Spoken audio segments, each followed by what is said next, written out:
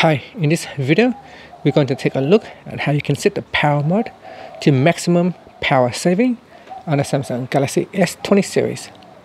Now first tap on the home key to go back to your home screen, then swipe down at the top and tap on the settings icon. Next tap on device care and then tap on battery. Next you go to the power management section and tap on power mode and then tap on maximum power saving. You select the option and then it tells you in here it will turn off 5G or 4G and it'll switch to 4G or LTE.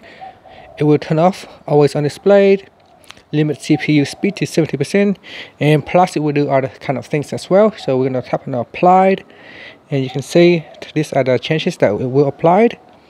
So it do a lot of things here. Background location checks turn off, high system speed turn off biometrics is on, DAC mode on, limit number of usable apps on, motion smoothness set to 60 Hz. And so there you go. This is what it looks like when you are in a maximum